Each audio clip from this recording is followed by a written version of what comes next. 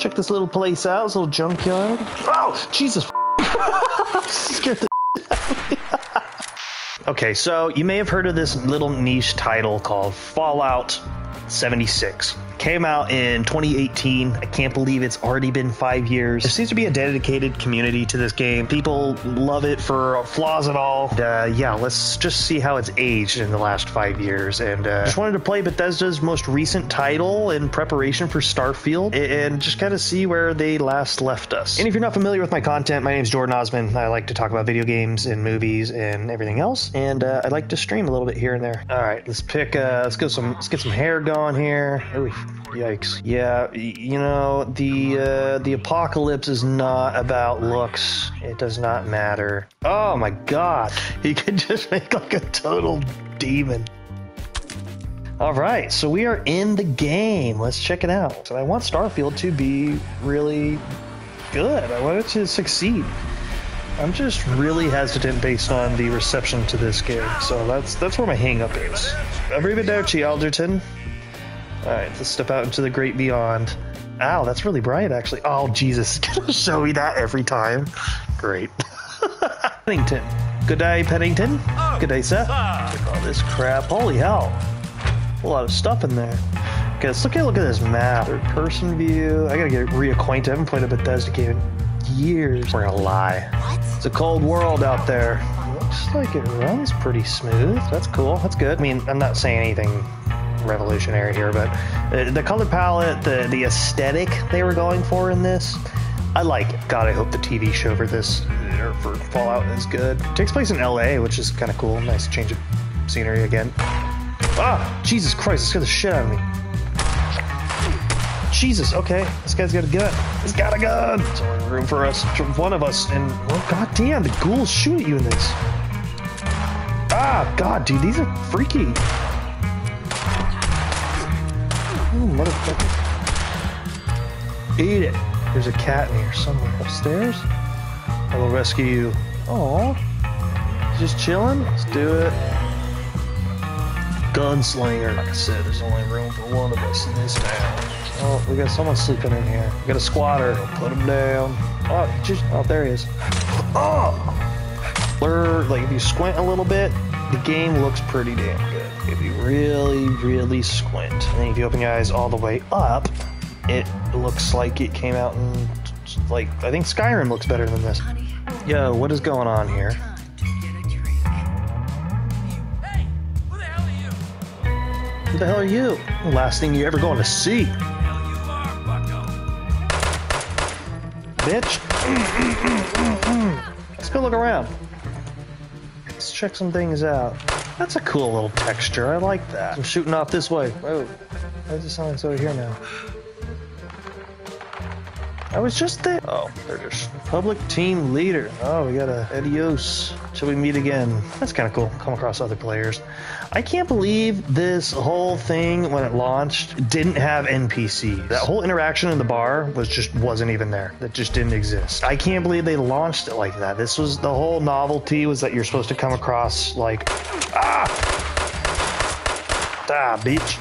How do you get out of the? Is this a glitch? I don't know how to get out of this. Oh, there we go. Okay, sprint forward, I guess. Yeah, I just can't believe they didn't really have any, like, the whole novelty was that, like, the only NPCs you come across are other players, and then, like, obviously enemies. But that was like it. That was the extent of, like, the human interactions in the world. So far, I've noticed, like, a little bit of pop in, but nothing crazy. Working out, hardly working, eh? Further into the mine. All right, going around with you. Oh my God, they all have guns.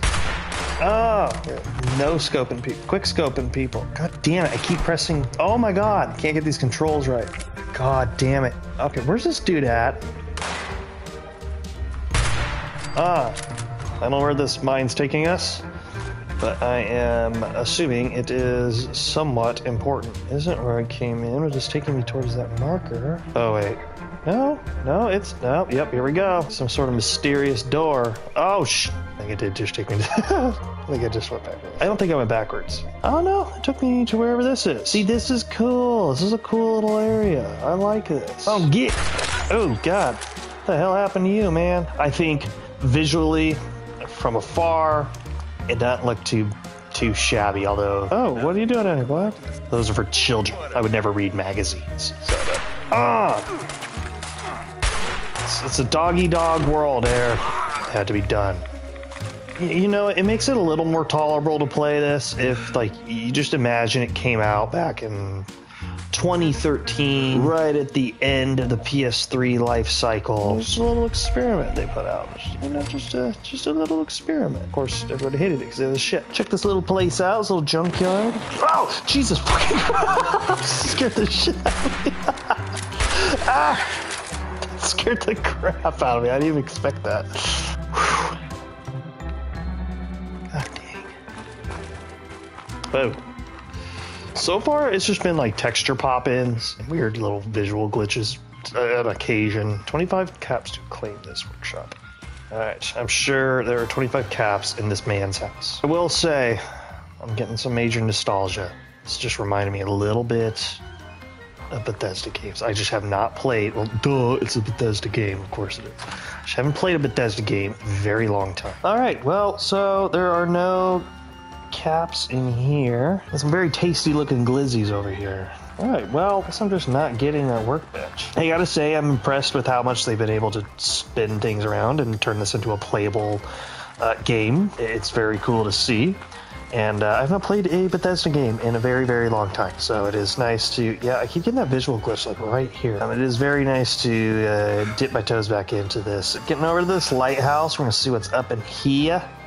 I did come across another player earlier, and that was kind of cool coming across somebody else alive. They very much allow you to just start the game. Like, there's not much of a tutorial here if you don't want it. So I do like that they kind of let you just take this at your own leisure. Never understood how to play these. I don't even care, honest. Oh, Jesus. Oh, Christ. Ah! They're so fast. Shit. I'm sure there's something cool at the top of this thing. High Priestess, I was right. The fireflies come here to mate. They go a little crazy and they got hurt pretty bad, but I was able to gather enough goo to light the lamp. Now I just have to wait. The great Mothman will come. Okay. What the hell? Is this a player base? Oh my god, it is. No! Left. Pretty neat. Wow. I can't wait to see what they do with the, what people do with the ship creator in Starfield. I think that's gonna be so cool. Like, for me, that is easily the most intriguing part of that game in a weird way. Like, but it's just one of the coolest features to me is how much of a free-form approach they took to ship creation and design. Oh, dude, a beer hat? Hell yeah. It wasn't a good day in the river, was it? This is playing really smooth. Oh, he's not mad, or he's not happy. Oh my god, I can't. Dude, I'm so bad. There we go. Sorry, buddy. Gotta put you down. Your weapons break in this? Are you shitting me? Everybody complains about Zelda and the weapon degradation in that game, but I think that's by design. It's supposed you're not supposed to be able to hang on to your weapons. The whole half the battle is being able to adapt to each scenario. So like the game really forces you to use everything, and I think that's fun. And I guess that's maybe what they're going for a little bit in this, but I don't know. My mind can be changed on it, but I've just never really been crazy about weapon degradation. Oh! Oh! Whoa! Whoa! Oh, shit, what the? Oh my god, Jesus. This is so clunky. Alright, what were we looking at here? What blew up? What the hell was that? I don't even know. Did I shoot something? Yep, don't know what that was about. Alright, we got a big city coming up here, so... Damn, I got a lot of, I got a lot of quests to do. I'm having fun exploring the world. Like, I don't know, I'm not really care to play the quests right now. Oh, shit. Oh. Damn, these guys are dead eyes. Ow, that is blinding. That is unnecessarily red. Ooh, got a fire over here. Someone's here. Taking 10 years to get over there because I gotta stop and look at everything.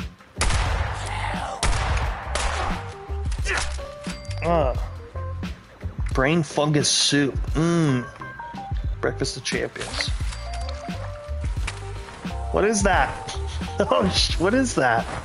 Oh, Christ. Never played Elden Ring. I thought about getting it, but never pulled the trigger yet. I had always wanted to get into FromSoft games. Couldn't ever do it. They were too difficult for me. I own Dark Souls 3 Oh my god, dude, how many freaking enemies are in this game? Holy shit. Dude, this city is just loaded. What did I walk into? They just keep coming. Holy shit. Yeah, Elden Ring is a very good entry point if you're like looking to get into FromSoft games. Yeah, I always put off their games because they were too difficult for me. I'm not very good at games. I guess the best way to put it is it has a nice learning curve. And it taught me a lot about how to have patience with my games and what I was playing and how to just kind of trust the process and experiment. Now I approach a lot of different Souls-like games totally differently. Like now I want to go back and play them all. Thanks for clicking. And I will see you on the flip side.